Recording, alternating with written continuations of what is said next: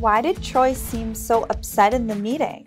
Oh, because he is in charge of event planning, and I think he feels like I stepped on his toes when I picked the location for the event without asking him about it. The location is perfect. I wouldn't worry about it. No, I think I'll talk to him. I don't want him to be offended.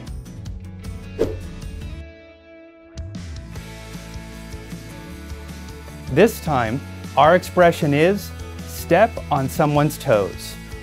Step on someone's toes. This means to offend or upset someone, especially by doing their work or doing something that is their responsibility. Step on someone's toes. All right, this is today's expression.